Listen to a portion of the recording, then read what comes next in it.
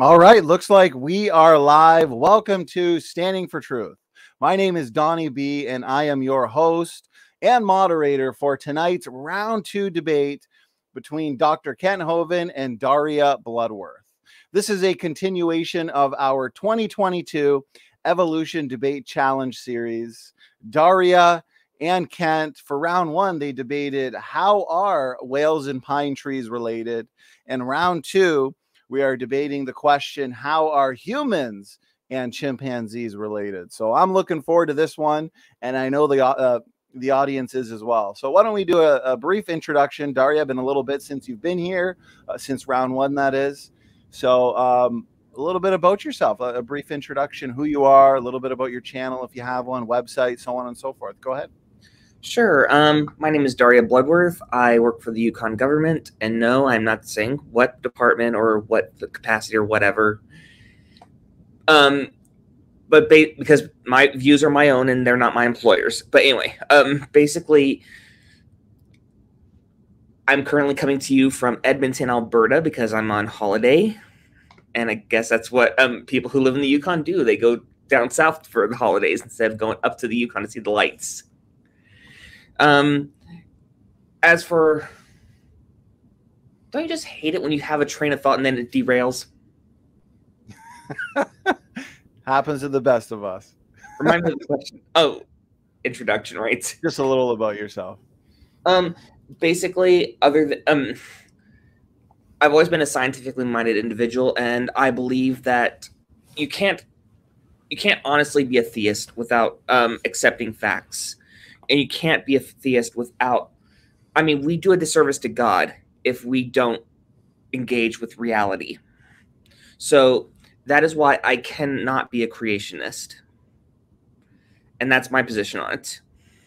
Okay, Daria, thank you so much for that introduction. We'll hand it over to Kent.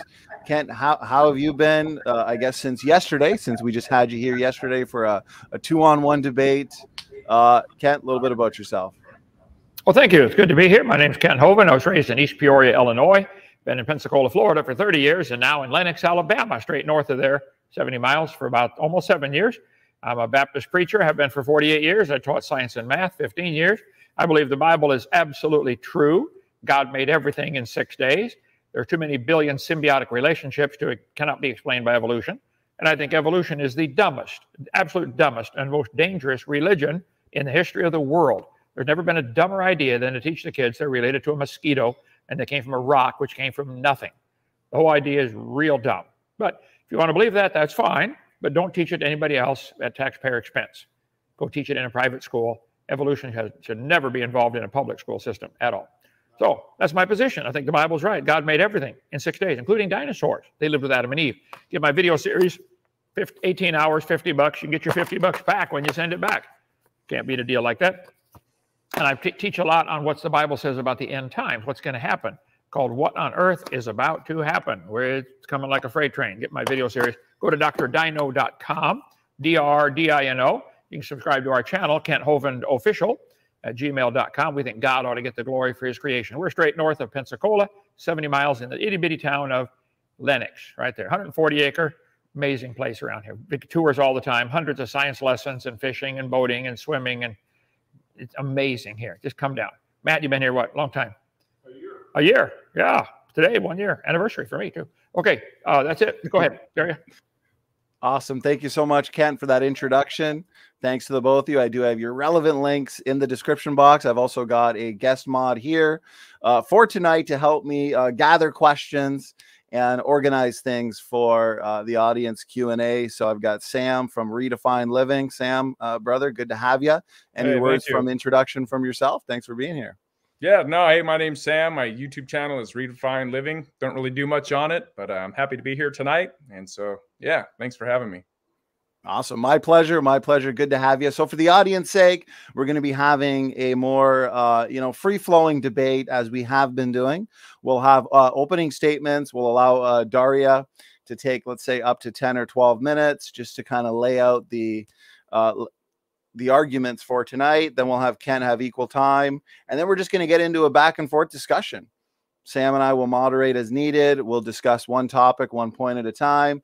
And then, of course, we're going to get you guys in the audience involved. We're going to have an audience question and answer period. So either tag myself or Sam, who will be in the chat as Redefined Living. We'll save those questions. We'll have some fun. So with that out of the way, Daria, we're going to hand it over to you.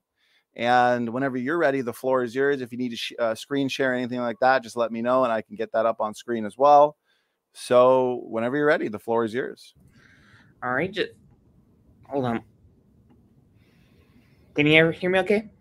Yes. Yeah, you're coming in good. All right, great. I think I accidentally hit the mute button on Firefox, so I just want to be sure I got that fixed. You're good. You're good to go. All right, let me see what I can do. Let's see if we can make the screen share happen this time. If you need a walkthrough, it's just right at the bottom next to, oh, there you go. You've mastered it already. So we've got your screen up. Let's just see if your PowerPoints work, though. I think that was the issue we had before. I think they oh, that would be the wrong application. So there we go. Hit play. Yes. Yeah, you're good. Alrighty. So my presentation is titled How Chimpanzees and Humans Are Related. Or you can also call it Things Kent Hovind Should Know If He Had a Real Doctorate. And the question was how are humans and chimpanzees related? And there are a bunch of different things that humans and chimpanzees have in common, such as we're both apes, we both have opposable thumbs, we're both mammals, the usage of tools, we're both social species, there's promiscuity in both species, the usage of facial expressions and sounds to communicate, the ability to remember symbols, culture, cooperation, and language, such as the teaching of, such as experiments that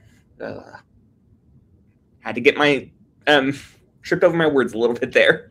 The experiments that we did teaching chimpanzee sign language, and we share 97% of DNA between humans and apes. And basically, Kent should already know this because of his previous debates with people like T-Jump and Aaron Ra. So my conclusion is that chimpanzees and humans have a lot in common. We both have a lot of traits. We both have DNA in common, and the similarities between us, between chimpanzees and humans, that help us to understand ourselves and our place in the world better. So that would conclude my presentation, and I'm not one to waste a lot of time, so I think I will turn it over to Kent. Okay, thank you so much. Let's do this. Let's have Kent take as much, let's say up to 10 minutes. And then we're just going to kind of jump right into it and discuss each topic at a time, making sure that we're keeping this debate clean, civil, and respectful. So here we go. Kent, we'll hand it over to you whenever you're ready. Brother, you've got 10 minutes. Things Kent Hovind should know if he had a real doctorate. Wow. How about ways Daria should speak and behave if she was a real woman? Yeah. Okay. All right. What about cavemen? We've been taught that we're related to apes and chimpanzees. You can believe that if you want. Maybe we just saw evidence of that a minute ago. So the Bible teaches clearly that God made everything in 6 days, and there was a big flood 4,400 years ago, and then God set my timer. Sorry, one. I meant to have it there. Okay, I don't want to monopolize the time. Okay. And then there's the judgment day coming. There was a big flood that destroyed the world. That's what formed the fossils. That's what formed all the canyons, or nearly all of them. And all the layers are the same age. They all formed in 1 year. Can't say the top layer is younger. There's no such thing as a geologic column. That's dumb, okay? All the layers form quickly. I'm going to cover all that on my video series. Okay. The Bible, God said, let us make man in our image, after our likeness. And the scoffers, it says, are willingly ignorant of God's creation and the flood and the coming judgment of God. So if you want to pay to teach innocent children there was no creator and that man came from a rock, which is what evolution says, one of the key evidences they use is the silly idea of cavemen. This idea that we're related to a chimpanzee and there were people that lived in caves that were half human, half chimpanzee. God said he'll make man in his own image. So is this Grandpa? The textbooks teach this, that this is part of evolution, that man an ape slowly evolved into, well, look at this. Here's the evidence. It worked. Wow. So according to their dumb religion, nothing exploded or rapidly expanded faster than the speed of light and slowly evolved into everything, all the planets, all the stars, and finally life got started. Nothing. It slowly cooled down to a rock, made planet Earth, then a primate came out of that somehow, and then man came along. So you got nothing, Earth formed, and here we are, primates formed 0.01 billion years ago. I see. And there's humans, and we learned how to write 0.00001 billion years ago. So just recently learned to write. Okay. The Bible says, since by man came death, by man came the resurrection of the life. Resurrection of the dead. Man brought death into the world. The Bible's clear on the topic, and I think the evidence is overwhelming, but the textbooks show an amoeba or a bacteria or a single-celled creature of some kind slowly evolving through the fish, amphibian, reptile, mammal, and finally human stage. This is absolute propaganda. This is not science at all. This is a religion they believe in. The secret of how life on Earth began. Today, life has conquered every square inch of the Earth, but when the planet formed, it was a dead rock. How did life get started? See, I keep telling them, you guys believe you came from a rock, and they get mad at me. But that is what they believe. Matt, you did a program today on that, didn't you? Oh, yeah. It's on our channel, Kent Hovind Official. Yes, yeah. It was one of the shorts posted today. You do believe you came from a rock. But you guys have all these humans and apes and chimpanzees and baboons and orangutans all on a family tree, like you're related to them. Okay, I think this is absolute sheer stupidity.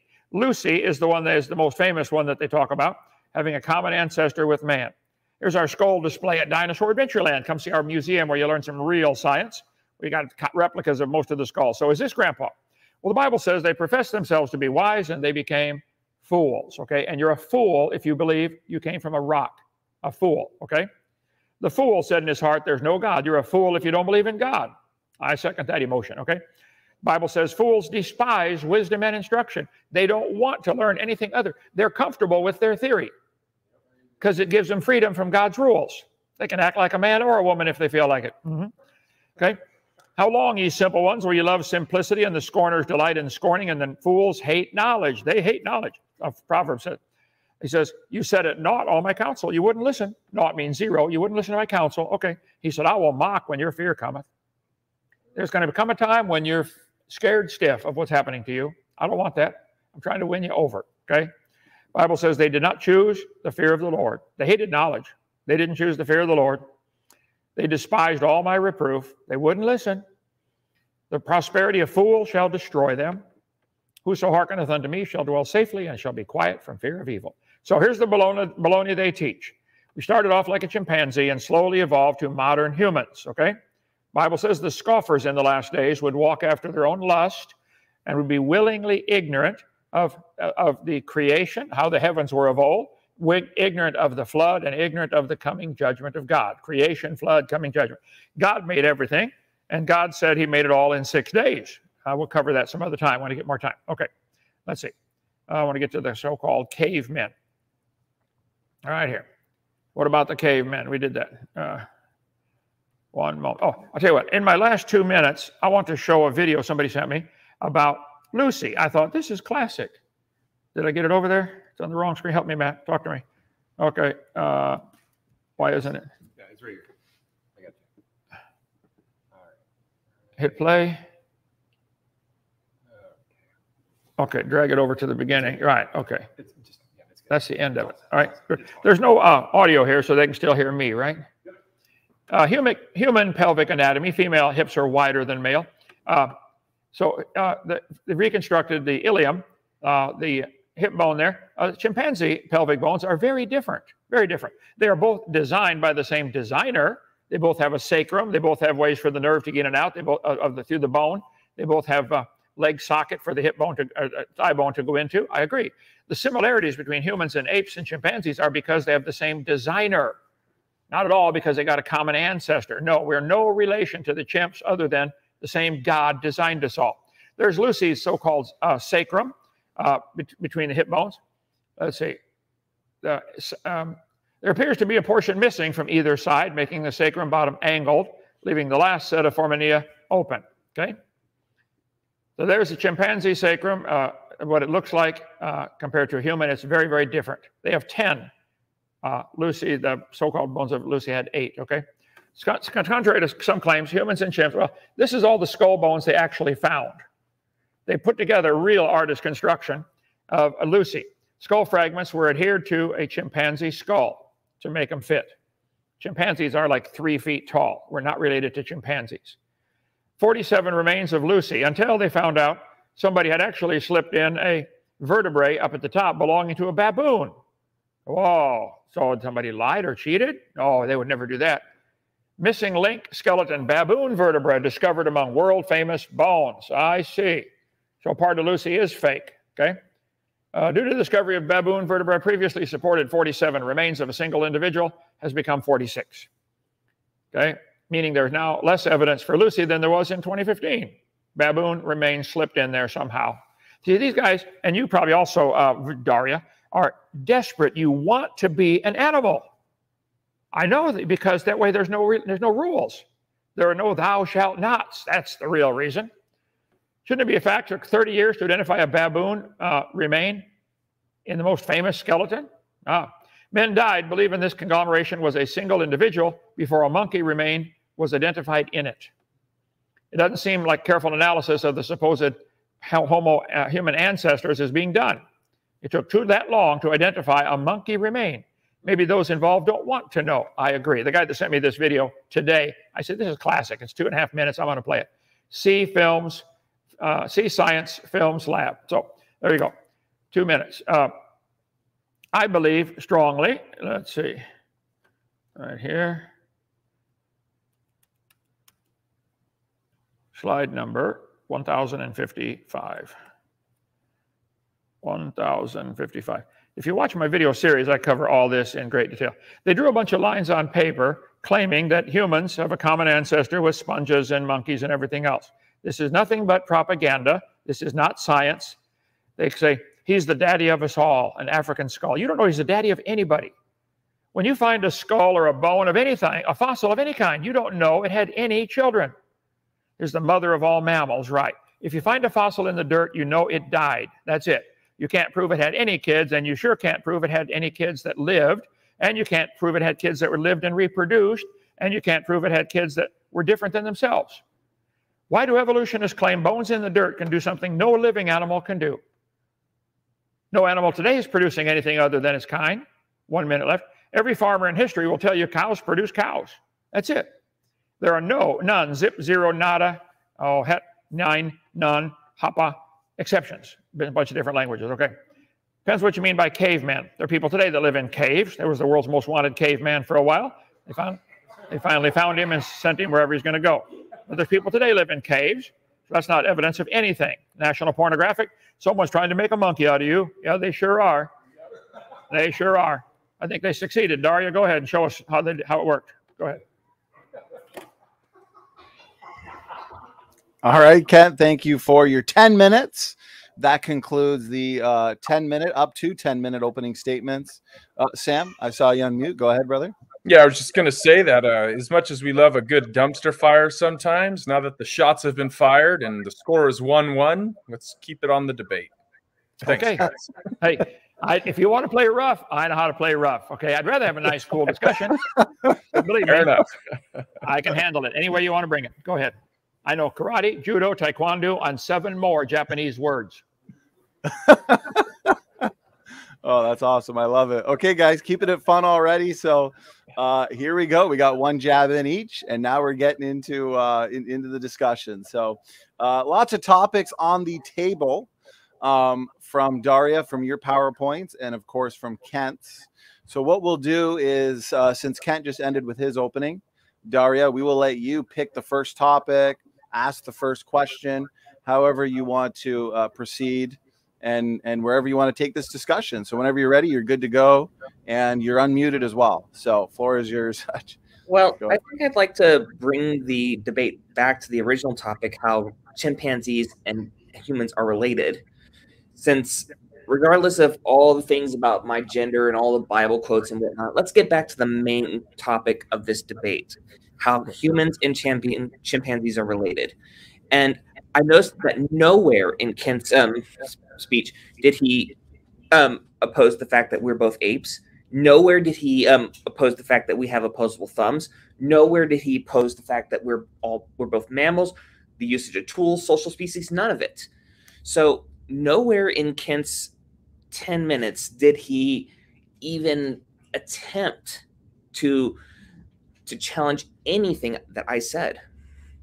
He just went on and on and on. And Kent, it might be a wise idea in the future to create a PowerPoint based on the topic that you're actually debating instead of using like a ginormous PowerPoint that has a bunch of irrelevant nonsense that really doesn't apply to anything.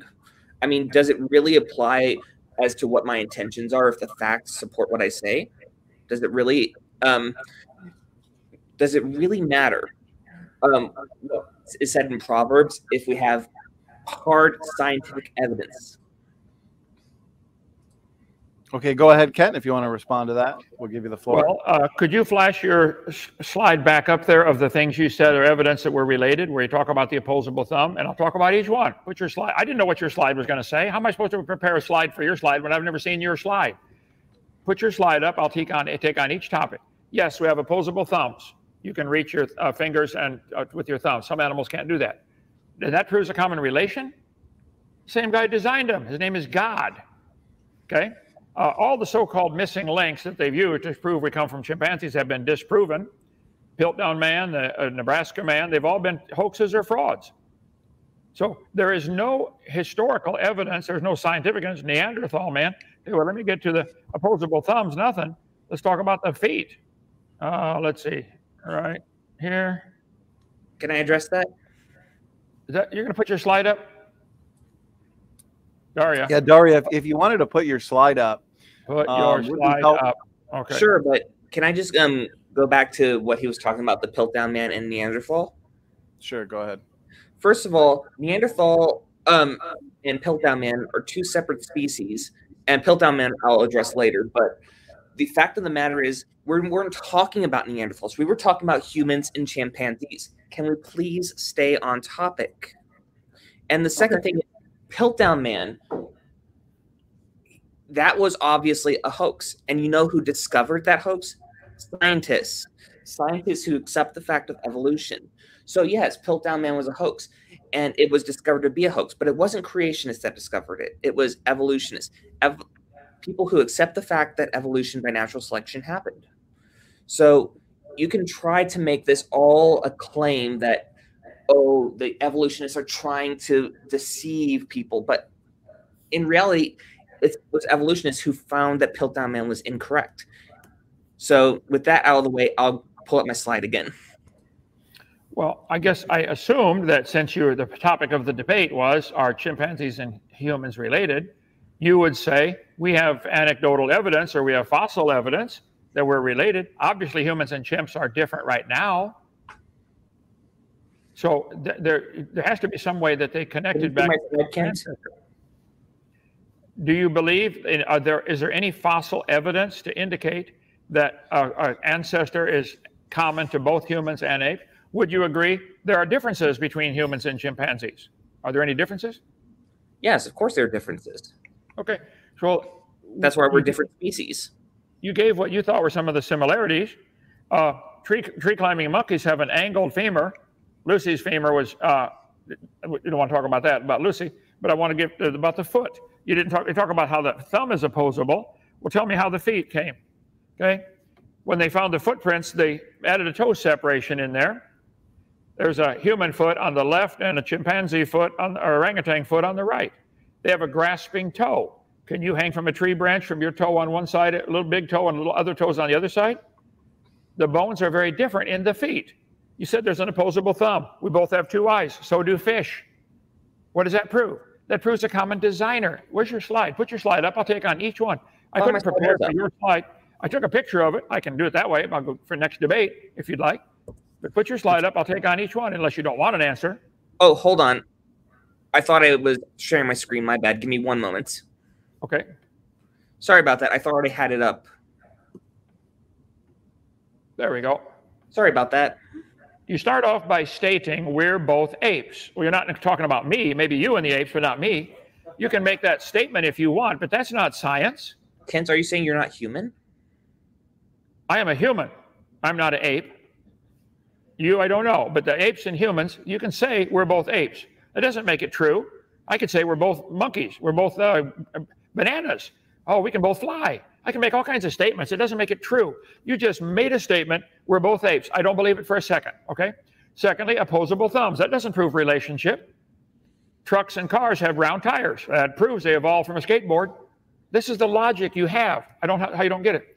We're mammals. That's true. So are cats and dogs. Are you a cat? Are you a dog? They're mammals. Come on now, okay? Use of tools. Come on, the chimpanzee use of tools is near nothing, okay? They'll get a stick to dig a bug out of a tree to eat it. Do you think that's anything similar to building a space shuttle? Is that anything similar to building a race car?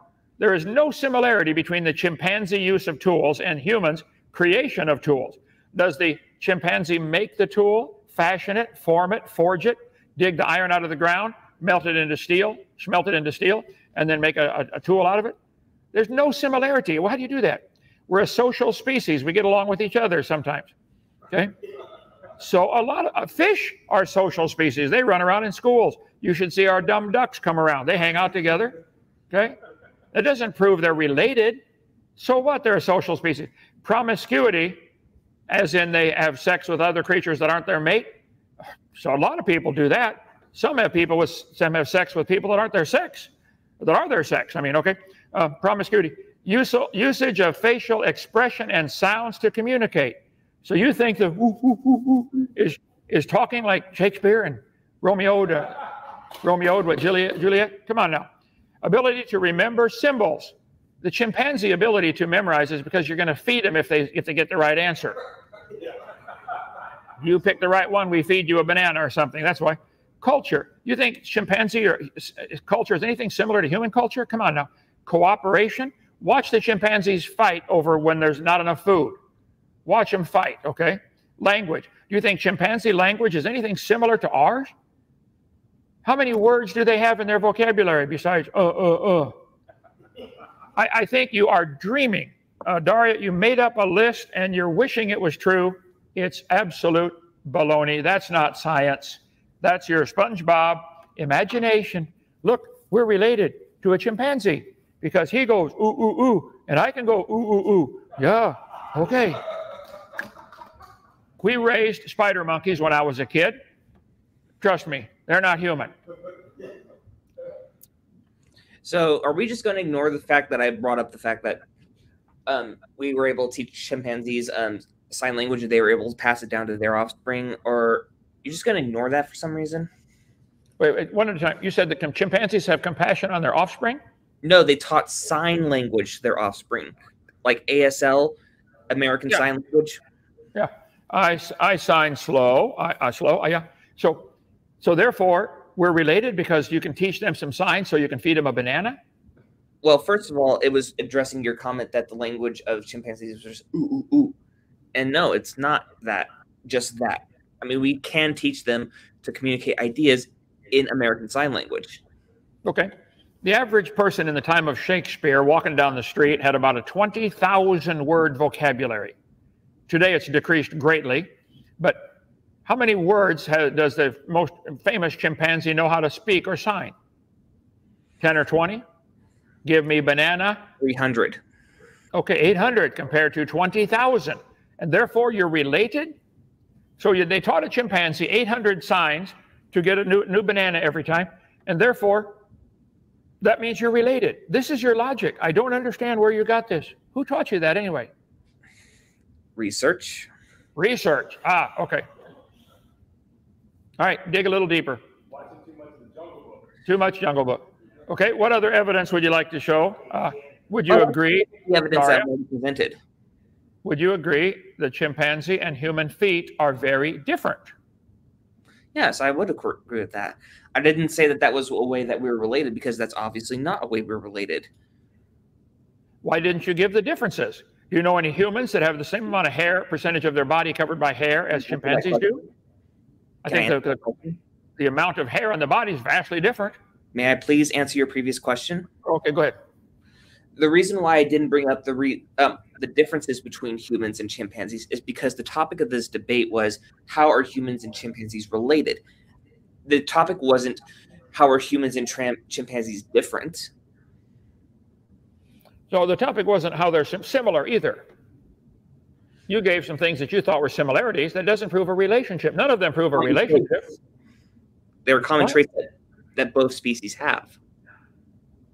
I couldn't understand that. They are common traits that both species have. Common traits, okay. So do a lot of other creatures. I'd mentioned schools of fish.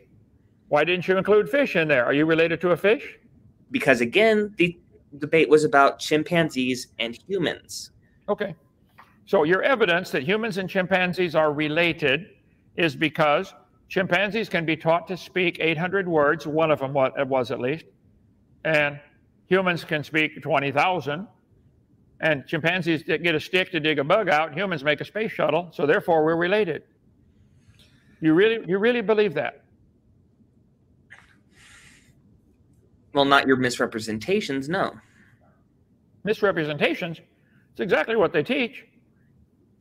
Would you agree the face of the chimpanzee is different proportions, width to height and nose structure and all that, than humans? Is the chimpanzee nose the same as a human nose? Would First you like their nose? Lucy is not a chimpanzee. What? Lucy is not a chimpanzee. We're not talking about Lucy. Okay, okay. Would you like the same nose that a chimpanzee has on your face? Hell, I barely like the nose I have on my face currently. Okay, so what did you have another slide that I missed with evidences that we're related? You're going to put a different one up? Just the one I've already presented. I didn't. If I could jump in real quick, Daria, would you say that chimpanzees and humans connect to a common ancestor in the distant past? I would say that, yes. However, and I kind of see, and forgive me for interrupting, Donnie, but I think I kind of see where you're going. And I think, let me ask the question, just to see if I understand this correctly. You're asking that how, if they're related to a common ancestor in the past, does that allow for the bringing in of Lucy and of other apes that are currently extinct into the debate we're having right now? Is that what I'm getting? Well, because you're focusing on the similarities. So would you say that those similarities are there because they were inherited from a common ancestor in the past? More or less. Okay, so, you know, I do think that it would be your burden then to show that there is a common ancestor that those similar features were inherited from. And that's why I believe that the, hominid fossil record does apply to this debate. And well, so go ahead. I agree that it would be my burden if the topic of the debate was about the common ancestor that humans and chimpanzees have. However, the topic of this debate was how chimpanzees and humans are related. If we want to have a discussion about the common ancestor between chimpanzees and humans, I would like to schedule that for a future debate if possible, because that's a whole nother ball of wax, because we're going further and further back and asking what are the common ancestors and doing an evaluation of all those. Basically, the topic are chimpanzees and humans are related is sorry about that. The topic of how humans and chimpanzees are related was the topic that we agreed to discuss today. And I'm talking about the topic of how chimpanzees currently exist and how humans currently exist and how they are currently related. Is that not fair? Kent, go ahead. Well, you're missing the point entirely. The topic is not how are humans and chimpanzees similar. The topic is how are they related. You gave evidences that you think showed that they're similar. I can show you similarities between a skateboard and a Jaguar. Round tires, axles, bearings, grease. Yeah. that doesn't prove a relationship. How could you possibly prove a relationship to chimpanzees? Showing similarities could go either way. Common designer, common ancestor. I say common designer, but I admit mine's a religion. To say they have a common ancestor is your religion. Where's the evidence for this common ancestor? Showing similarities is not showing, it's not the topic of the debate. The topic of the debate is, how are they related? Show me how you know they are related. You mean apart from the fact that we share 97% of our DNA with chimpanzees? Okay. We have similar DNA with lots of things. I think that's, again, proof of the same designer. Microsoft Word has thousands of lines of code that are identical to Microsoft PowerPoint, because the same guys write the code. It's design. It's not. So we have similar DNA to chimpanzee. We need the bodies that have some similarities. We both need arms. So probably the code to build an arm. And your evidence for this claim is? What now? And your evidence for the claim that there is a designer is? Oh, you want to talk about the designer? We can, but I'm saying the similarity, the 97% similarity, is not proof of a common ancestor or relationship. I could say that's just as much proof of a common designer. But again, I'm not asking mine to be taught. You're demanding that your religion be taught to all the kids at public expense. First of all, I'm not demanding that Judaism be taught to all the kids at public expense, but I'm so glad I was able to chase you back to the topic of how chimpanzees and humans are related. You haven't given me one evidence how they're related. You showed me some similarities. You showed me similarities. You didn't show me relationship. Try again. Yeah, those are how they're related. They have those same traits. So a lot of things have the same traits. Rocks are affected by gravity. So are space shuttles. That proves something. You can to show similar traits, again, does not show a relationship. I don't think it's possible. Kent, do you not understand that rocks and spaceships don't sexually reproduce? They're not living organisms. Wow. Rocks don't reproduce? Well, in your religion, everybody came from a rock. No. Evolution clearly says that. We all came from a rock. But that's a different debate. I guess the rock did learn to reproduce. But the similarities could easily be explained. In my and your religion, we all came from a rock. Okay, happy? Yes. I know it's hard for you to admit that, but that is what it teaches, okay?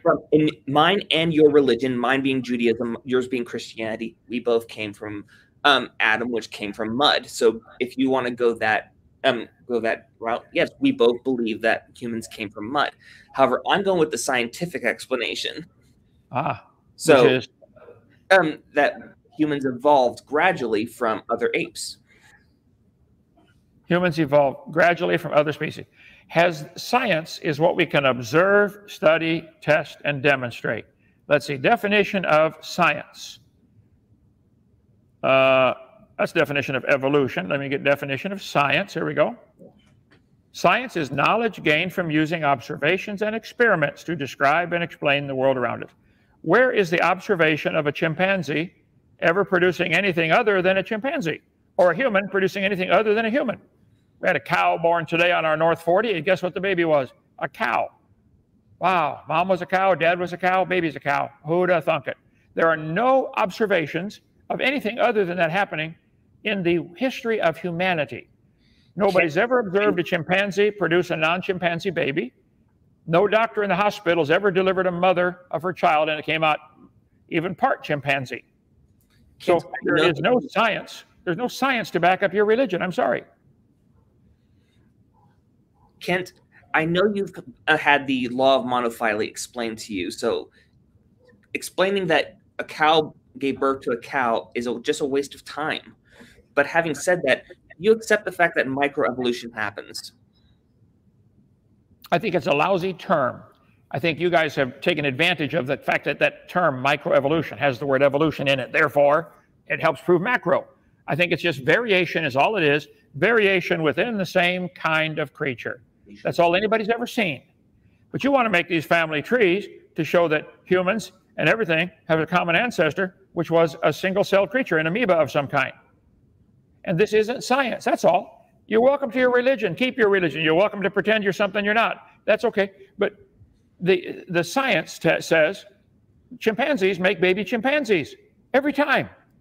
Science is what we can observe. Show me any zoo director that ever observed a chimpanzee having a baby that was slightly more human.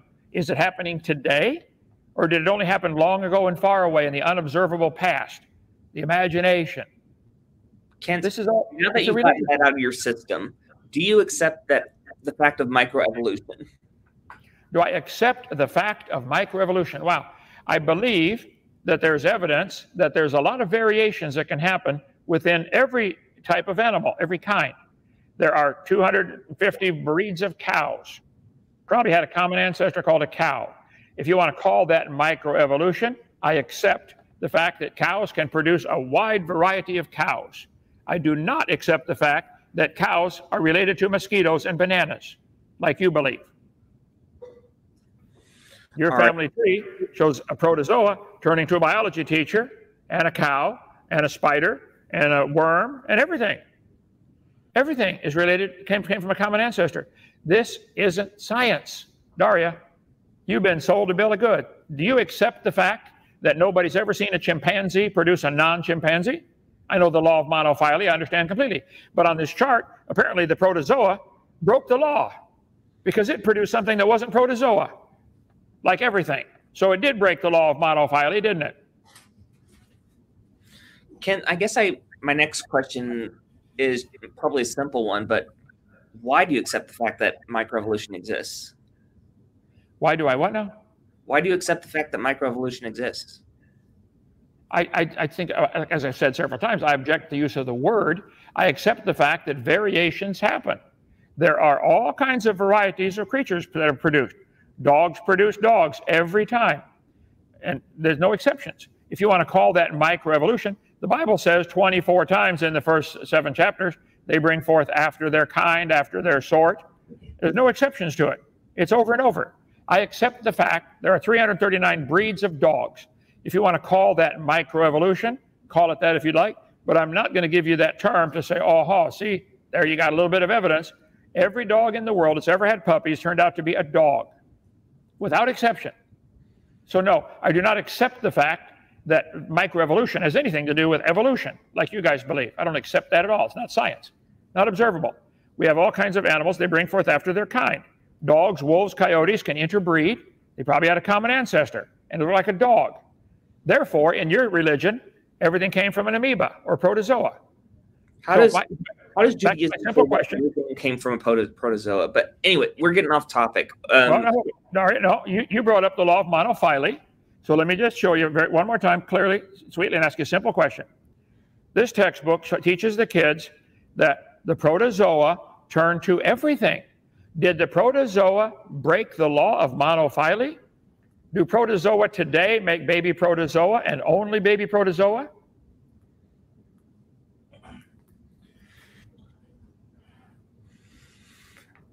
First of all, protozoa don't reproduce sexually. Secondly, you didn't answer my question as to whether you accept the fact of microevolution. And I know that it's because you're hung up on the term of microevolution. You think that it gives some sort of sway to the fact of evolution, and not particularly. The evidence already does a pretty good job of defending the fact of evolution. But having said that, do you accept that members of species can give birth to other members of species with traits, and that those traits, if beneficial or not harmful, can be passed down to other members of that species in a process that we call microevolution? Well, I would object to the use even of the word species. There are 21 different definitions of species that I found so far on the internet. So I think the Bible says they're the same kind. Would you agree that these cows I'm showing are the same kind of animal? Or does this variation within the cow breeds prove they're related to a mosquito? I accept the fact that there are variations of just about every living thing we have. Variations of cattle breeds, variations of corn, variations of wheat. That does not prove wheat is related to cows. There are 4,000 varieties of potatoes. Might have had a common ancestor called a potato. I accept the fact that potatoes can produce varieties of potato babies. I accept the fact that the cats might all be related.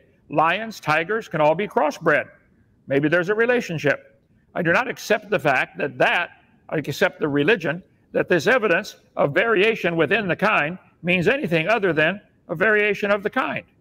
So I know you want to grab onto that word microevolution. Give me a clear definition of species. Is the Kaibab squirrel and the Abert squirrel a different species? Yeah. Can they interbreed? Yeah. So what exactly is a species, Daria? A species is the basic unit of classification of organisms. Basically, and there are such things as ring species that maintain the ability to breed with other species, such as as you mentioned, the Kaibab squirrel. However, the fact of the matter is, you said that you kept having this problem with the term microevolution, and every time I would ask if you accepted the fact of microevolution, you always went on a tangent. So unfortunately, I don't think I'm going to get a straight answer on that one. But you said that you accept the fact that there are variations. Right. And my question to you about those variations is, why do you think they happen? I think the genetic code is amazing. I think the creator designed the code so that the baby dogs would somewhat have thicker fur than others. And if they happen to be an extra cold winter, the thick fur ones survive. Natural selection works great. If you turn all the dogs loose in Alaska, only those with thick fur are going to make it for 4 or 5 years. Wait a minute. I thought you said that was retarded theory. I thought you said it was the dumbest religion out there. Now you're saying that it's amazing. You're praising it as a part of God's design. I mean, I would agree with you that evolution is probably one of the smartest ways God helped speciate the planet. But having said that, I get the feeling that you're starting to agree with me and less with your original position.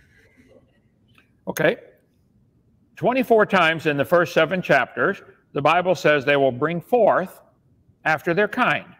So the definition of kind has to do with having sex and bringing forth. Do the transvestites have sex and bring forth a baby? What species are they? Transvestites are human, Kent. I mean, they can't bring forth, Daria. They can't bring forth. The species has to be able to make a baby. So what exact species are these guys running around with a rainbow flag upside down? That's a different story. So the Bible says they can bring forth after their kind. Yes, it has to do with sex and making babies. Cows can make babies with other cows. Cows cannot make babies with a potato. Species as well, the species that don't produce sexually. Are we just going to ignore that entirely? Well, there's asexual and sexual reproduction. I taught biology 15 years. I can have a long discussion on that if you'd like, about mitosis and meiosis and the way the cells divide, if you want to go down that route. But the topic of this debate tonight is, are chimpanzees and humans related? I would love to get back to that topic with you, but unfortunately, you seem hell-bent on ignoring how they're similar. You haven't proven they're related. You gave similarities. I provided how they're related. I mean, it's not my fault that you refuse to accept the facts.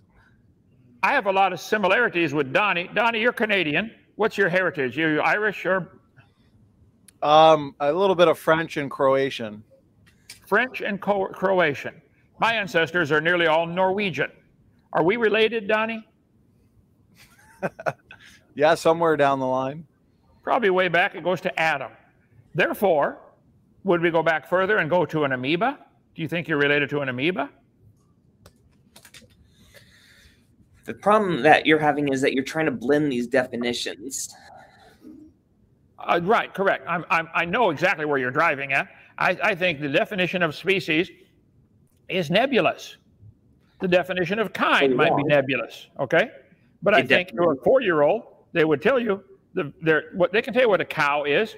Tell you what, get a 3-year-old and put a cow and a potato and a frog on the table and say, which one is the cow? I bet a 3-year-old can tell which one is the cow. It's obvious.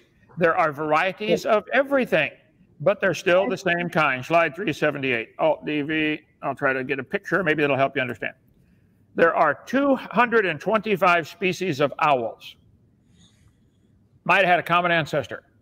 But it wasn't an amoeba or a protozoa, because then the protozoa, or the single-celled creature, broke the law of monophyly, because it came out of its kind, didn't it?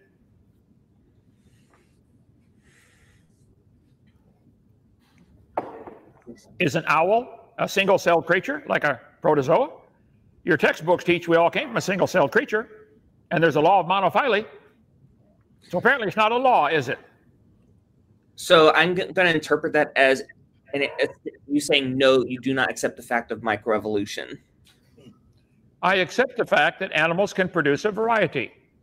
If you want to call that microevolution, that's your choice. I think it's a variation of the same kind. The Bible says they bring forth after their kind. Do you know any exceptions to that? That's what the Bible says. I believe the Bible is true, and I've said that a million times. I'll say it again. You don't believe it's true.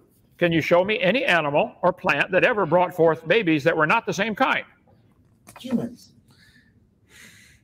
You mean like how you produced? I produced 3 children, and they turned out to be human. And when they had babies, guess what? Human again. Wow, happened again. I'd be willing to bet you $10 if I ever get great-grandchildren, they'll be human too. 2 eyes and 2 ears. Yeah, 2 arms, 2 legs. Yeah. And either male or female, and they'll probably know which one they are. Go ahead. You know, Kent, I think it's a good time for you to meet my boyfriend. Hi, I'm sorry. I'm Chris. I was just here to sit in, but just hearing everything is driving me insane because you're so wrong because you're blending all the. Yeah, we're going to keep the debate between the 2 people that are debating. So it's been nice to meet you. We're going to get back to the program. Thanks. I would love to ask the question to the boyfriend if Daria has a penis, but go ahead. I'd love to ask the question if you know your scientific definition because you keep misusing them. Chris, I've been married a long time. I understand real well the difference, real well. Okay. You don't. You literally combine 4 or 5 different definitions. All right, we're gonna go ahead and keep the debate between the 2 debaters. Daria, appreciate it. Sorry. Thank you. I know. It's a tough topic. But and you're welcome. Daria, you can live your life any way you want. I don't care how you live your life. You can do whatever you want with your life. So can I. The topic is where's the relationship? Where's the evidence of relationship between chimpanzees and humans? You gave me some similarities. Hold up, Kent. Hold what up? You asked my boyfriend a really inappropriate question about my genitalia, and I gotta say that's creepy and that's inappropriate. You should be ashamed of yourself. All right, you guys, we're gonna keep it on the topic. I apologize. I'm sorry. That is your business what you do. Now, if you want to teach that to other people that's normal, now that becomes my business. But go ahead. No, what you did was not normal. Asking about people's genitalia unprompted is unacceptable. You can ask me. I've got one. I don't care. Oh, okay. This discussion. Had it all my life. Ducks lose theirs every year, by the way. How does the duck lose its penis and grow a new one? How does it about ducks? Okay, back on topic. You gave some similarities between apes or chimpanzees and humans. You did not give any evidence of relationship. I can give some similarities between battleships and this ink pen. They both contain iron. Whoa, that proves they're related.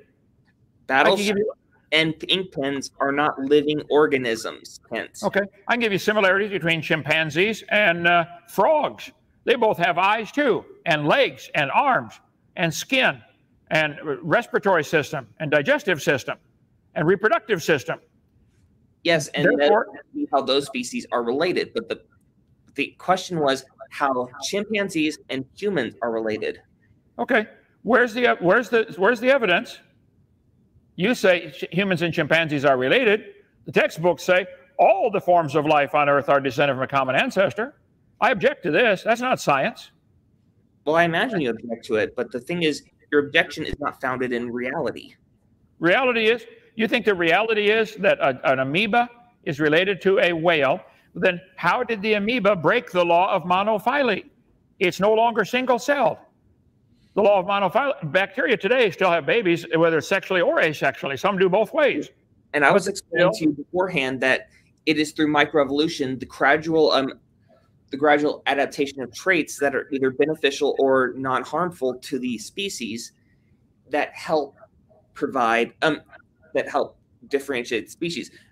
Many species over long periods of time create a new species.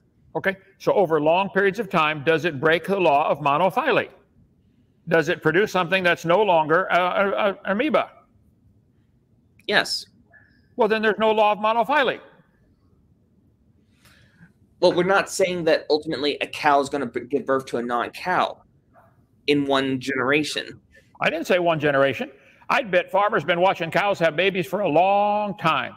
Tell you what, you get some amoeba, they have a baby every, those that produce sexually, get a single-celled creature that produces sexually, and some do that, and they can have a new generation every 8 hours.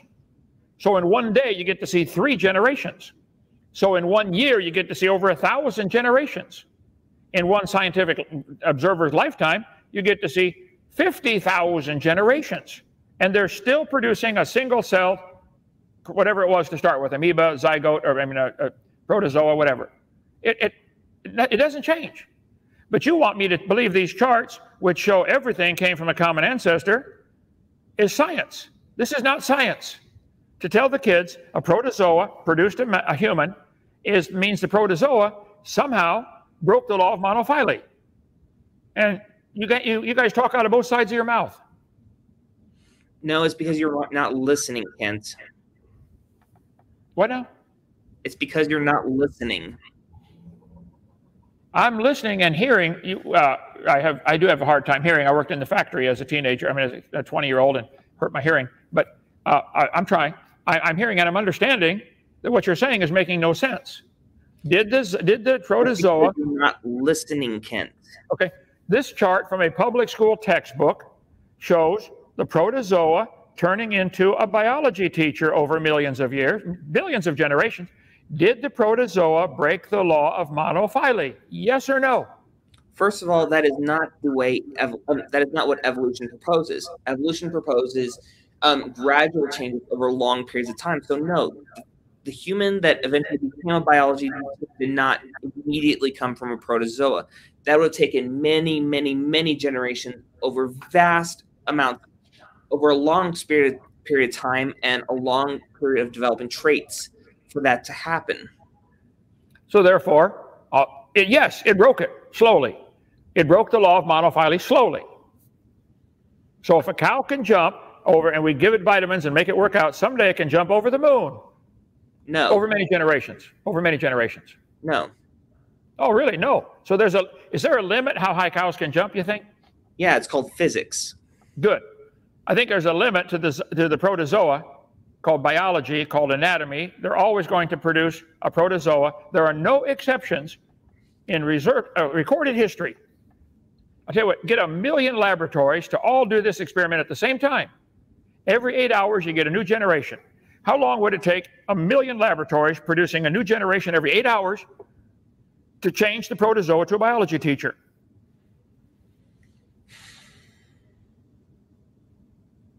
Not going to happen, is it? You guys don't understand your own religion. You believe. I understand. Why do you keep bringing my religion into this? Evolution's a religion. It's not science. Nobody observes any of these changes you guys talk about.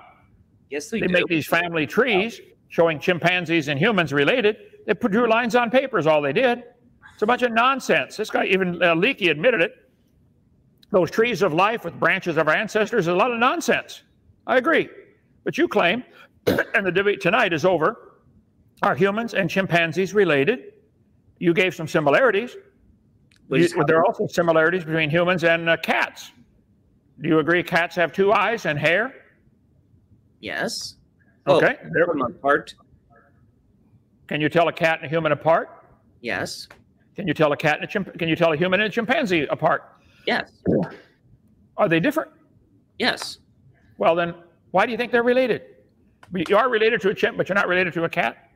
Because actually we're related to both chimps and cats, and it's what we have in common that is how we're related.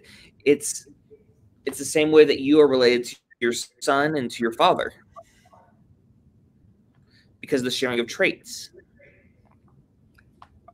I think the differences between my father and myself and my son, any human with a half a brain cell working would say they're all still human. That doesn't prove we're related to an amoeba or a cat or a crawdad. You guys want to draw lines on paper connecting everything. This one has the shrimp related back to a common ancestor with the bear and the human. Do you believe you're related to a shrimp? I believe that all humans are related to shrimp. Yes. Ah, okay. And so Dave's a strawberry, and yes, the guy last night is a ladybug, and you're a shrimp. Or related. Okay, go ahead. And the reason why we draw those lines is not just out of nowhere. It's because we have a basis for linking these things together. We have countless amounts of research. We have countless amounts of evidence which shows how these things are related. So it's not just lines on paper. These lines on paper have a basis for being there. That's what the debate is about. Show me the evidence why you would draw a line on paper connecting a human with a great ape and a baboon and a, let's see, I can't read the text there, and all the different monkey types. Why would you draw a line on paper connecting you to a chimpanzee? Because you have similarities? You got the same similarities with your cat. Not all the same similarities, no. Not all chimps are related? What was that? I said not all the same similarities, Kent. Okay, so you have some similarities with a cat, and you have more similarities with a chimpanzee. But do you have any differences with a chimpanzee and a human? Yes. Are there any differences between a human and a cat? Yes. But there are more differences between a human and a cat. Yes. But yet the purpose of this debate is for you to provide evidence that you are related, or humans are related, to a chimpanzee. I don't think there is any. Similarities doesn't prove it. Having 97% of the similar DNA doesn't prove it. That could, just in a court of law, a lawyer could say, Your Honor, that's just as much evidence for a common designer. If you find a murder note, you know, I'm going to murder somebody, blah, blah, blah, and they write it out, and they find the same handwriting on a different note, they use those similarities and say, wow, there's a relationship. The same guy wrote this note. In a court of law, that works, handwriting analysis. So the DNA analysis only proves common designer, does not prove common ancestry. We're not talking about a court of law, Kent. We're talking about what the evidence proves. That's what courts of law are all about, supposed to prove evidence. I thought you didn't really believe that. What now? I thought you didn't believe that. Oh, you want to go off on that topic? Here we go. Now, you gave some similarities between humans and chimps. Thank you. Congratulations. There are also many differences between humans and chimps. I agree. I said that there weren't. Okay, let me show you the title of the debate. Are humans and chimpanzees related? Show me how you think or why you think they are related, not how they're similar. Why do you think you're related to a chimpanzee? And as I told you before, there are multiple traits that we share in common with chimpanzees. Oh, okay. Because we have an opposable thumb? Can chimpanzees touch their thumb to their little finger? That's just one of the reasons why we're related. There are others. Well, wait, can chimpanzees touch their thumb to their little finger? Not sure. Google that. You think they can? They have a grasping hand to grasp branches. They also have a grasping foot. Find out, can chimpanzees touch their thumb to their little finger? The ratio of their finger length compared to their hand or compared to their body length is very different than ours. I mean, they have long fingers for grasping and climbing around and stuff. You said one was taught 800 words, at least signs. How many have been taught a vocabulary where they can speak like a human? Have any chimpanzees been taught to speak? You mean like an American Sign Language? I mean, a verbal language. Can a chimpanzee communicate with you? Not all humans can communicate via verbal language either. Okay, has any chimpanzee been able to say, hello, my name is George, where's my banana? Can you get any chimpanzee, not sign language, verbal language? Has any chimpanzee done that? Well, I think the problem that you're having is that you're trying to make this about verbal language when sign language is just as much of a language as spoken language. Humans can speak. So can chimpanzees can't. They can grunt and groan. There's a lot of differences there. Do you think the the chimpanzee IQ is equivalent to humans? Some humans. I've met some humans that's equivalent to also, yes. But no, there's a vast difference. In many ways, there are differences. But even then, differences and similarities is not how you prove relationship. Actually, it is. Okay. If you are content to believe humans and chimpanzees are related, that's fine. But admit it's a religious belief. It's not scientific. It's not a religion. It has nothing to do with my religion. What are you talking about? You keep bringing this in because when it's irrelevant. It has nothing to do with Judaism. Why do you think it does? Religion is something you believe in. Yeah. Without scientific. Well, science is what we can observe. I'll show you here. Back up again. Science is what we know by observation. Yeah, like evolution. Evolution is not observed. Nobody ever sees a cow produce a non-cow. Never. They never see a chimpanzee produce a non-chimpanzee. They never. But we see species evolve over time. So if it takes a long time, then we're not seeing it. So therefore, it's not science. It's imagination. No, science, what we can observe, study, test, and demonstrate. Look it up in any dictionary. What is science? It comes from the Latin word knowledge. Seer, I know that we don't have to see something to accept that it's true. Then you believe that it's true. No, it's about having evidence. I believe if you dig down 50 miles inside the moon, you will find it is still solid. Nobody's ever seen 50 miles down inside the moon.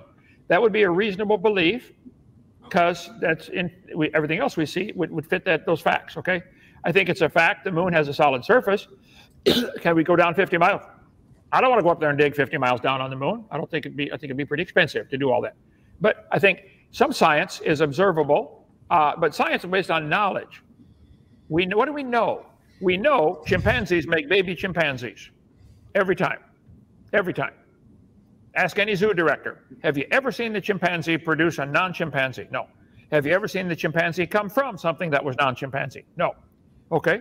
So it's scientific knowledge that chimpanzees produce chimpanzees. Ask any nurse or doctor at the hospital, have you ever seen a human produce a non-human? No. Never. So why do you said humans and chimpanzees are different, and they are. Why do you think they're related? Why do you believe such a thing? Why are you asking the same question that's already been answered? Okay, let me jump in, Kent and Daria. Okay. That wraps up the discussion. Definitely a wild one. Definitely one to remember. Live chat's having a good time. Let's do some concluding statements. Let's say 3 minutes each. And then Sam has organized a ton of fantastic questions for us for the audience Q&A. So what we'll do is, let me get my timer out here. And Daria, if there's any final points you want to make, same thing with Kent, we can do so now. So we'll take 3 minutes each, and then we'll get into some audience questions. Go ahead, Daria. The floor is yours. 3 minutes. I would just like to point out the fact that, first of all, Kent Hovind did not contradict any of the points that I made that prove that chimpanzees and humans are related. We still share the same these traits. The fact that we have differences doesn't change the fact that we also have similarities. Kent wants to harp on the differences. He doesn't want to accept the fact that we have similarities too. And I kind of expected this going in, considering the fact that it took so much time holding his feet to the fire, even to get him to admit in our last debate that hills and pine trees are both eukaryotes. So I knew trying to get him to admit that chimpanzees and humans shared these traits was going to be tough going. But either way, the fact of the matter is, Kent did not at any point say that any of the traits that we share, that we're both apes, that we have opposable thumbs, that we're mammals, the usage of tools, that we're both social species, that we both have promiscuity, the use of facial expressions, the ability to remember symbols, culture, cooperation, language. He didn't challenge any of those effectively. He might want to prejudice against American Sign Language because it's not a spoken language, but that doesn't matter because American Sign Language is still a language because it communicates ideas. It still communicates questions, answers, same way that any other language does, same way as English. So in the end, Kent Hovind did not effectively rebut the presumption that chimpanzees and humans are related. So There we go. All right, there we go. 3 minutes, and we'll hand it over to Kent. Kent, you also have 3 minutes for a concluding statement. Whenever you're ready, go ahead. The floor is yours. All right, the Bible says very clearly 24 times in the first 7 chapters, everything will bring forth after its kind. I think that's all we've ever observed. That is science. Chimpanzees make baby chimpanzees without exception. Humans make baby humans without exception. Okay, now your list that you gave, I took a picture of it here. You said we are both apes. That's imagination. You can believe that if you want, but just making that statement does not make it true. You said we have opposable thumbs. So what does that prove? That proves you're related, or that proves a common designer. You said we're mammals, okay? So are cats. So are hamsters. Lots of animals are mammals, okay? That doesn't prove we're related. You said we use of tools, and I answered it. The use of tools that chimpanzees have is primitive compared to what man can do. Come see our toolbox here. Come see our tool room where we work on all kinds of stuff. No chimpanzees ever made a screwdriver or electric drill. There's no similarity. They're social species. Well, so are fish. They swim around in schools. A lot of birds of a feather flock together. Promiscuity, that proves we're related because some humans commit adultery with other humans, and therefore chimpanzees have no morals at all. They don't care. So that proves we're related. That proves similarity. Again, the purpose was relationship, not similarity. Use of facial expressions and sounds. My dog does that. Facial expressions and sounds. It's a pug, dumbest dog ever made. Okay? Chased a parked car and caught it one day, caved its nose in. You said they have the ability to remember symbols. Okay? That's not proof of a relationship. You're giving a similarity. You said they have a culture. So do the fish, so do the ducks, so do the hamsters. They have cooperation. Okay? And so what does this prove? It doesn't prove a common relationship or common ancestry. And language, as I mentioned, the similarity of our language and chimpanzee language is almost non-existent. The chimpanzee language is teaching them a few signs so they know what signs to get a banana. Our dog knows to go stand by the refrigerator and bark or to get a piece of a hot dog.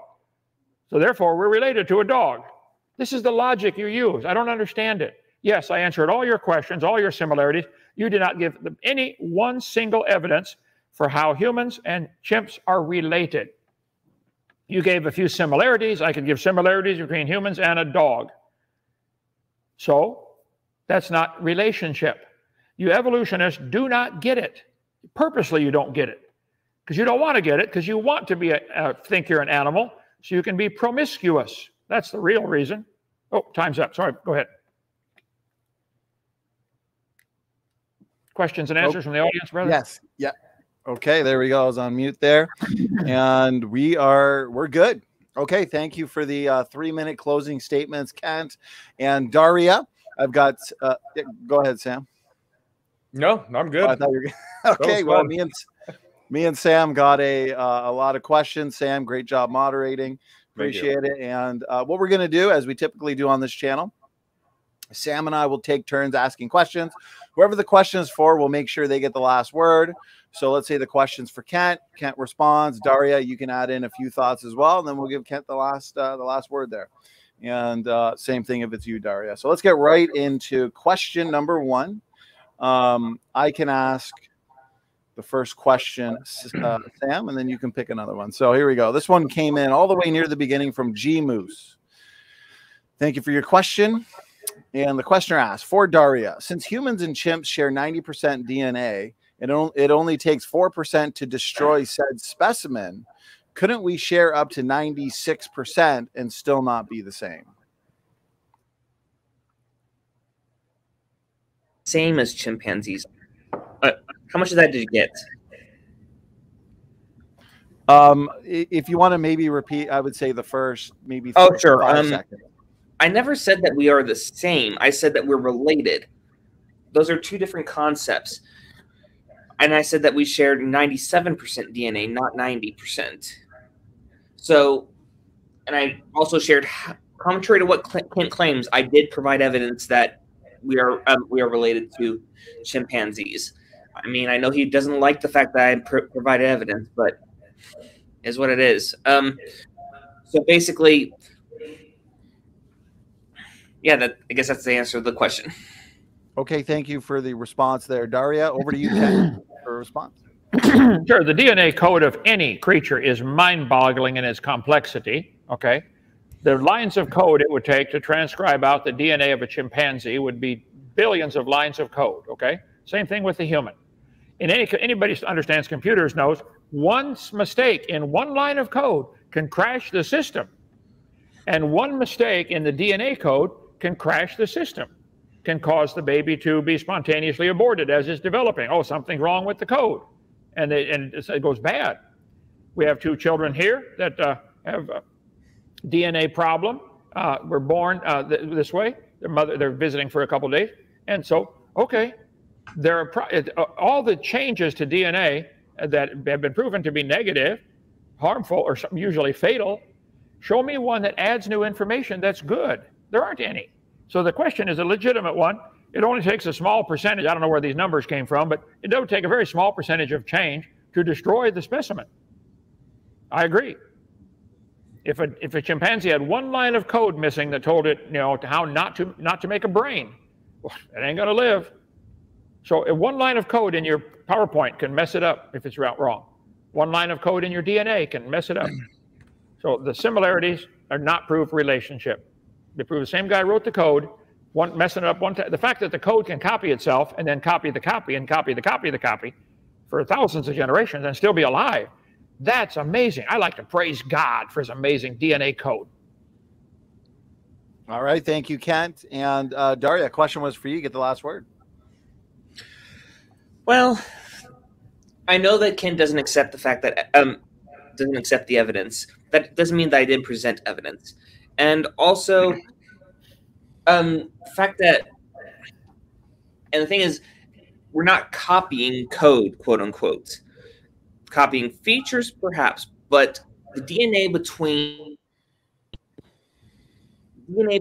say, let's say, Kent and his son, Eric, the same. It's different because there are 2 different progenitors that contributed to that code base.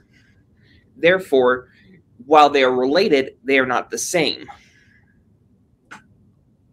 Okay, thank you. Moving on to the next question. Redefine living. I'll put it up on screen for you, brother. And this one's all yours. Go ahead. All right. So, Daria, this question is for you. And the question is, how many transitional species are between chimpanzees and humans? And does fossils evidence of each other one exist? Well, the answer to that question is, I don't know. And the reason why I say that is there could be more transitional species that we just simply don't know about. I mean, the process of fossilization, the preservation of skeletons by fossilization is so rare that to a certain extent, we can't really know if there were other transitional species. So to a certain extent, we don't know if there are additional transitional species other than the ones we've already found. And we don't know if we have evidence of each one. If we haven't discovered that there are, don't know if we've discovered every one, then how can evidence for each one exist?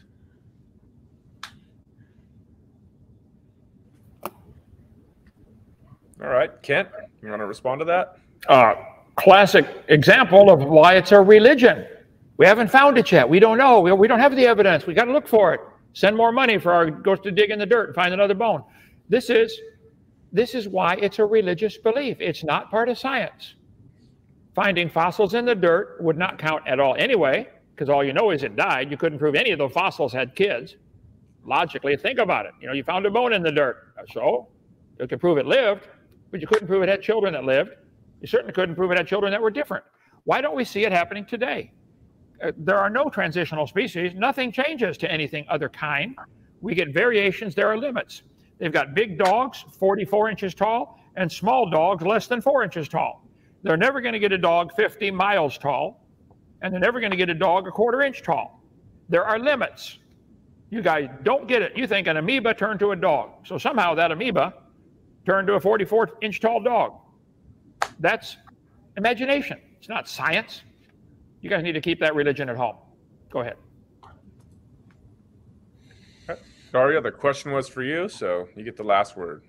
Of course. I never said that it was a matter of giving us more money and we'll find more fossils, because obviously I said that it's very possible that fossils of every transitional species don't exist. But that doesn't change the fact that we do have fossils of transitional species right now. Things that we can study. And that's what makes it not a religion, because we have things that we could study, we could test. Contrary to what Kent claims, and contrary to Kent's claim of a creator that allegedly created everything in the most ridiculous way of creating everything in 7 days. Okay, moving on to the next question. Question comes in from Radio Man. Question for you, Daria. So the questioner asks, what process supposedly generates new genetic information required to produce more complex life forms from primitive life forms? Go ahead. Reproduction. Okay, short and sweet. We'll hand it over to Kent. Kent, go ahead.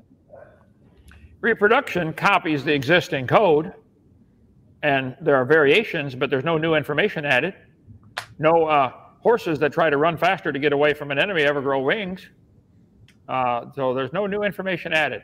This is dreaming to think a protozoa turned to a teacher by adding information. It takes a whole lot of information added to that protozoa to change a protozoa to a biology teacher. A whole lot of information. And that's not observable. It's not science. It's a line on paper that somebody drew and probably got paid for it. Daria, go ahead. Kent might think that the only way to add information is to add wings to a horse, but that's not the only way to add information or add traits that help a species to survive. One example of a species evolving to be able to survive longer is the COVID-19 virus, which evolved into different variants over many generations, over many iterations, to basically survive and spread throughout the population.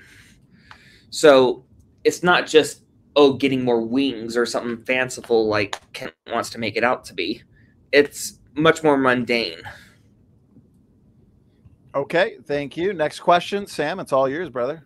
All right, so Daria, this is for you again. So if you really believe that humans and chimpanzees share a common ancestor, where are the transitional forms? Do you think that there's a serious lack of fossil evidence?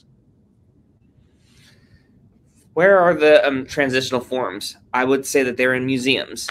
And I don't think that there's a serious lack of fossil evidence, both because fossil evidence isn't the only kind of evidence that we have. We have many other kinds of evidence, such as DNA sequencing. We have common traits.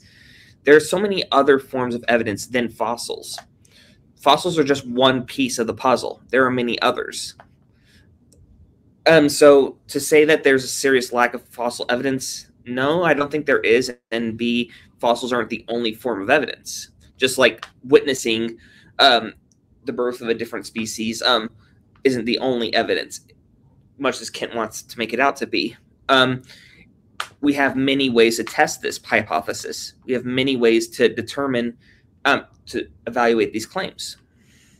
So it's not just fossils, and it's not just observation, in the sense that we see it happening in front of our eyes within our lifetimes. It's also testing. It's also looking at the evidence. Kent, you want to respond to that?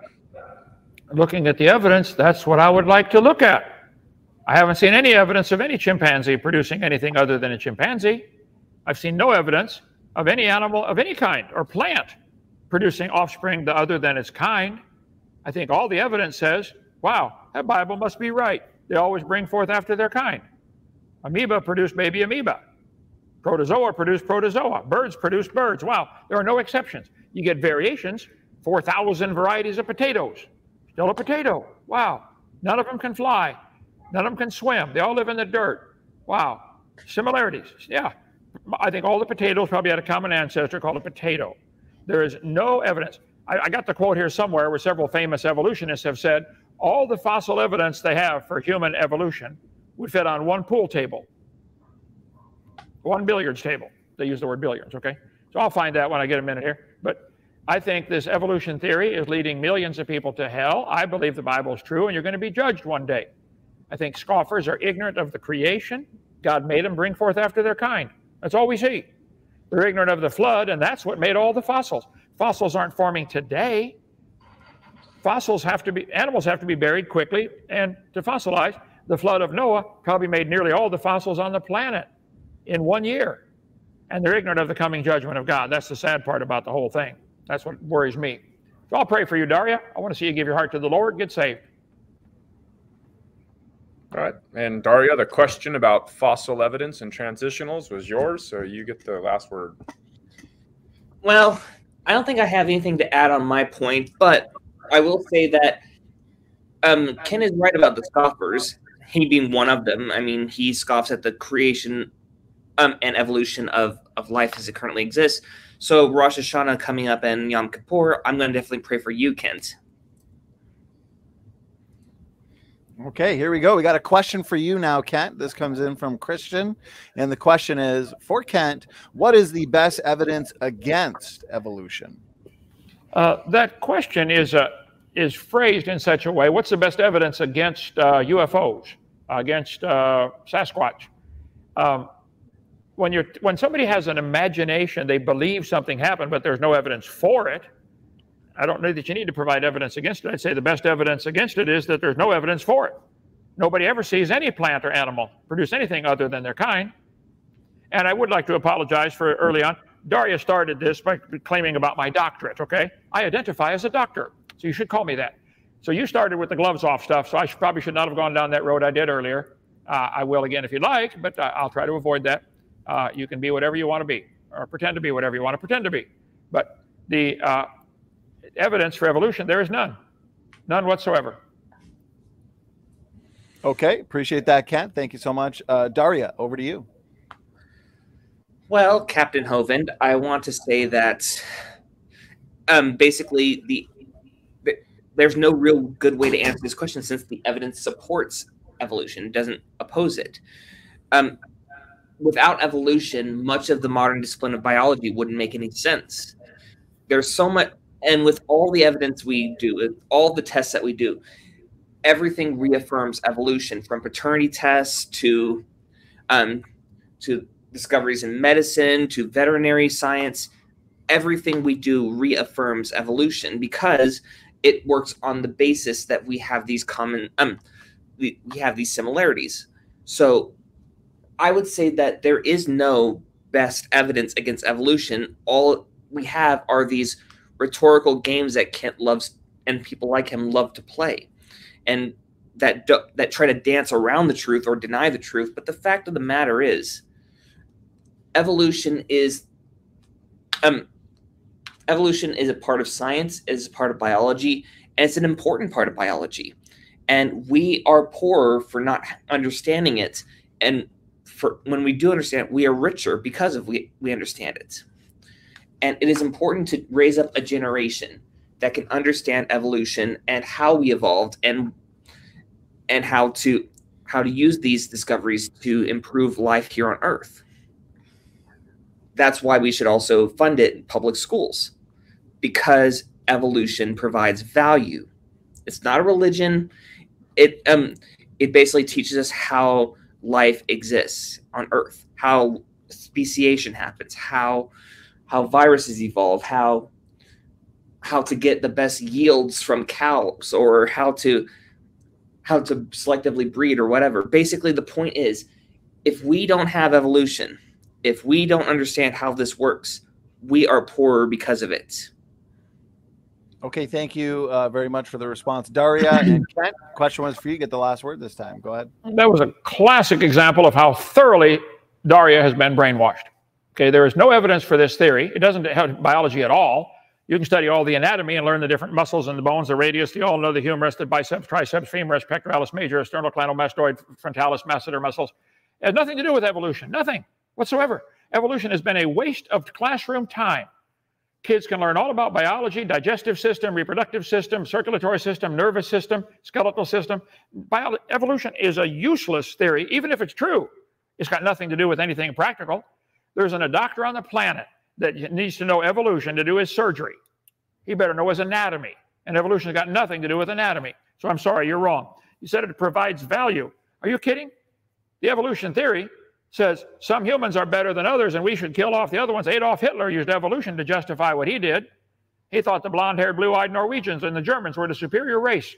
Read what Adolf Hitler did. That's why. It was the evolution theory that motivated him to do what he did. Japanese, same thing. They thought they were the superior race. They have milder body odor. Oh, therefore they should kill off everybody else. I think you need to watch my video number 5. If you'll like, I'll send you one. And if you'll promise to watch the whole series, I'll send you the whole series. So I think you've been thoroughly brainwashed. I feel bad for you. Go ahead. Okay, thank you for that response there, Kent. Sam, next question is all yours, brother. All right, so Daria, this one's for you again. So what is the mechanism or the driving force behind evolution? What is the catalyst to initiate the formulation of a simple molecule, then cell, then tissue, and so on?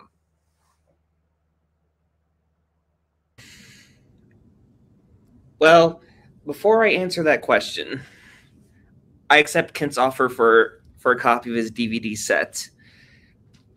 And second, and to answer that question, the mechanism behind evolution is for a species to survive in society. I mean, essentially, the mechanism, the driving force is creatures that are able to survive in the wild are more likely to reproduce. That's how evolution. I think they're looking for like an information type generation mechanism, if I understand the question. Some sort of system to create these new things, to take a cell to then the tissue and so on. All right. Well, I'll just explain that. Essentially, it's not like that at all. Basically, this is an entirely naturalistic process. That's why we call it evolution by natural selection, or evolution by artificial selection, such as the intentional breeding of cows to produce more milk or things like that, is a different what I think you're asking for. I'm sorry, what was your name again? Redefine Living? Oh yeah, well my name's Sam. Sorry about that, Sam. I'm terrible with names. Tom asked the question. But Tom's only really works with artificial selection and not natural selection, because artificial selection involves the intentional breeding of species and the intentional evolution of species to produce these traits. So when you use words like initiate, you're talking about intention, and nature doesn't have that. All right, Kent, would you like to respond to that? Well, there is no mechanism driving force behind evolution. There's no evolution, okay? He's correct, or she's correct, that artificial selection is what people do to try to, selectively breed things. Natural selection is nature selecting something. Cold weather can select the thicker furred ones to survive, but that doesn't create anything. It selects from what's already available. That's all. Like I've said many times, take all the dogs in the world, take mine especially, go up to Alaska and let them loose. The thick-furred ones will survive. The thin-furred ones and the dumb ones like mine would not survive. Okay, they'd be hawk bait. So I think natural selection works and only selects. It doesn't create a thing. It's certainly not going to change the dog to anything other than a dog. There's no observation. There's no science behind this evolution theory at all. None. It's a religion. Go ahead. Oh, and by the way, Daria, my offer to send you the DVDs free, and I will, is if you promise to watch them. That's what I said. Do you promise to watch them? Okay. Call 855-BIG-DINO, extension 1. My wife or somebody, one of the secretaries, answer the phone and say, this is Daria, here's where I want it sent. She'll take care of it. And then if you want, you can request, destroy my address when this is over, and I'll never know. Nor do I care. But go ahead.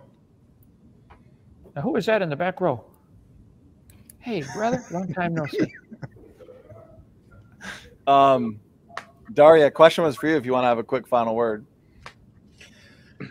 Alrighty. Well, I would say that Brigadier General Hovind is right. That essentially, we don't have. Hey, if he wants to be called, I'm not calling him doctor, but if he wants to make up a title, I'll make up titles. If Brigadier General Hovind wants to have to say that evolution doesn't create, I would say that it's the reproduction that creates.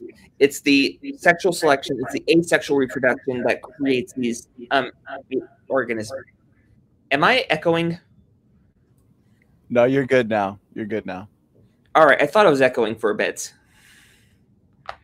Anyway, so I would agree that there's no creation, but essentially it's just we are reproducing. Okay, let's this next question's for the both of you. We'll start winding it down here. We could, as always, do questions literally all night based on how many questions come in. So here we go. Question. This one's for the both of you. So Instant has a question for the debaters. Has anything evolved back to its former self? For example, has a dog turned into a cat and then turned back into a dog? Daria, if you want, you can start. That's not how evolution works. So no, the answer is no. Because if we're talking about a self, we're talking about an individual of a species. Again, this is not how evolution works. Evolution works with populations. Okay, thank you, Daria. Kent, over to you. Well, it doesn't work at all. Nothing. The cat didn't evolve to the dog and then back to the cat at all. The trees of life that they show in all the textbooks are pure imagination. They draw a line on paper connecting, and it always seems to get more complex and bigger and better and smarter and stronger. If evolution really happened, this question would be legitimate. It should be neutral, go back and forth. Some changes positive, some changes negative. If a protozoa can turn to a biology teacher, could the biology teacher turn back to a protozoa? Why don't we see this happening? We see the trees of life that they draw, but why doesn't it go backwards? Why don't the reptiles turn back to single-celled creatures? There's no evidence of this. It's not scientific either way. It doesn't happen either way. It's imagination. SpongeBob. Go ahead. Okay, thank you, Kent. And okay, that was a question for both. So let's start winding it down here with, let's see if I might have missed any. Okay, here's a question for, here we go. Centurion. Question for Daria. If chimps and humans are related, why are chimps still living in the woods and not in a house like most humans? Chimpanzees. Oh, wait, how much of that did you get? I would say repeat just the last 2 seconds and we should be good. Of course. Chimps aren't humans. They haven't developed the traits or the knowledge to build houses, nor the desire in the same way that humans have. Okay, Kent, anything you'd like to add? Well, it's another example of how chimpanzees are an animal. Man was made in God's image. They're not just an animal. See, plants have a body, animals have a body and a consciousness of life, and man has a body, a consciousness of life, and a consciousness of God, a soul and a spirit. Man is very different than all the animals, all of them. No similarity. I mean, the similarities, same designer, DNA code, same needs. We both eat food, breathe the same air. But other than that, man is light years ahead of any of the animals. Okay, thank you, Kent. Daria, have the last word. Well, I would argue that Imam Hovind is wrong in the sense that excluding humans from being animals, because we are animals. I mean, we are alive. We are not plants. We're not protozoa. We're animals. We're apes. We fall into the animal kingdom. So I imagine Staff Sergeant Hovind unfortunately had more understanding Okay, why the hell am I echoing again? No, you're good. All right. I've got it solved. You're good. All right. So yeah, Staff Sergeant Hovind just doesn't understand that it's not that chimps are animals and that we're humans, and that humans are somehow not animals. We are animals to a certain extent. We're humans. Okay. I think we've made it to the end. Kent, Daria, thank you so much for this. Before we shut it down, though, let's just kind of have some closing thoughts, closing points, if you both would like to. Sam, thank you for moderating, brother. Daria, let's start with you. Final points, final thoughts. Go ahead. Well, as always, it is definitely experience debating Sheriff's Deputy Hovind. And I have to say that I definitely had a lot of fun, and Ken didn't address any of my arguments, so that was interesting. And my boyfriend apologizes for interrupting the debate, and I apologize for him too. But apart from that, it was wonderful debating you again.